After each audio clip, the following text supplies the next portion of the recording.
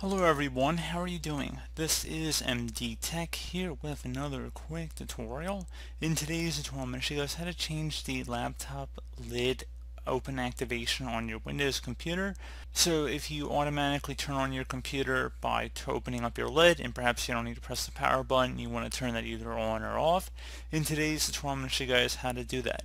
So pretty straightforward process here, and we're going to start by opening up the start menu.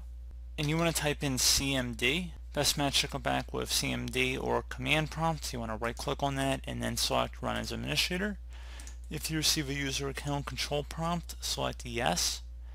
Now I'm going to have a command in the description of the video. I want you guys to copy it and then go up to the top bar of the command prompt window here, right click on it, left click on edit, and left click on paste to paste it in.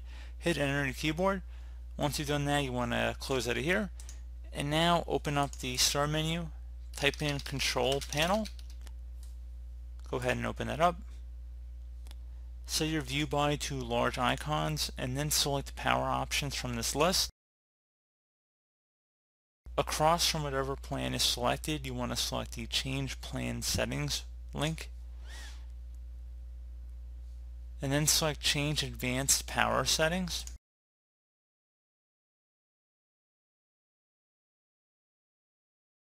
You want to locate the power buttons and lid selection here and select the little plus sign next to that. And that should be something that says lid open action.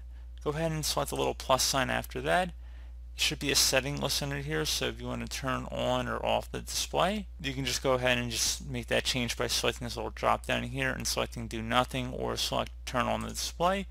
So pretty straightforward process there, guys. And once you're done with that, close it here, and that should be about it.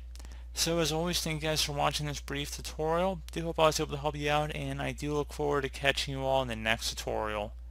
Goodbye.